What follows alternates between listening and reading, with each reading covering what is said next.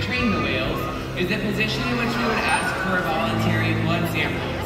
The whales are trained to roll ventrally or upside down and present us with their tail flukes. Not only does it give us a great look at their entire bodies, but it also gives us access to blood vessels, which are easily located on the white undersides of their tail flukes.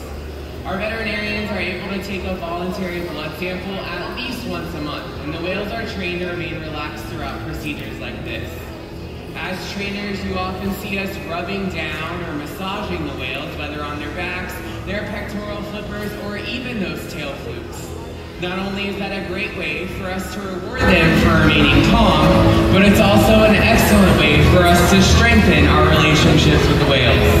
Now, blood samples are just one of the ways we can make sure our whales are staying healthy.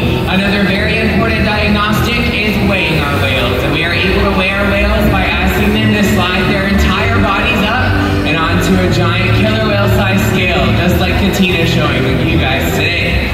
Now, you may notice that a portion of Katina's body, from her dorsal fin all the way to her tail flukes, is still in the water. That's the powerhouse of a killer whale, and it's called their peduncle, and it's very heavy and very muscular. In fact, natural behavior that we see in all killer whales is the ability to lift that part of their body with such force they can turn completely around before re-entering the water. Now, in this scenario, with Katina's peduncle still in the water, we would not be getting an accurate weight. So to solve that problem, we ask our whales to raise their tails up and out of the water.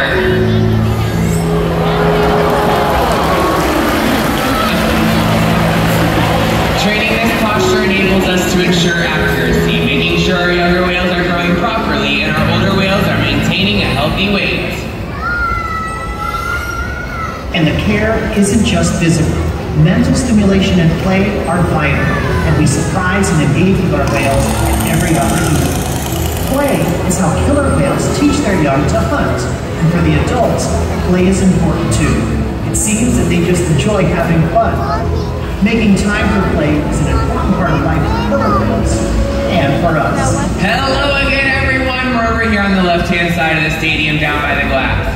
Did you guys know that killer whales love to play? They actually learn a lot through playing and even learn through things like mimicry and observational learning. From a young age, killer whales learn a lot by playing games such as follow the leader with their mothers and other whales. And today we're going to put that to the test with all of you and our killer whale family. Are you ready to have some fun? Awesome! So left-hand side of the stadium, you're up first. Everyone stand up. We're going to play a game of killer whale follow the leader. All of you are leaders and the audience watching everything that we do. So on 3, everyone spin your body 2 times in a circle. Ready? 1, 2, 3. And she got it! Great job, everyone. You can be seated. As you can see, the audience is paying very close attention to you. Killer whales are very curious animals and are often seen spy hopping or even jumping completely out of the water to get a better look around. And today, Katina is going to demonstrate that for all of you with a bow and stage.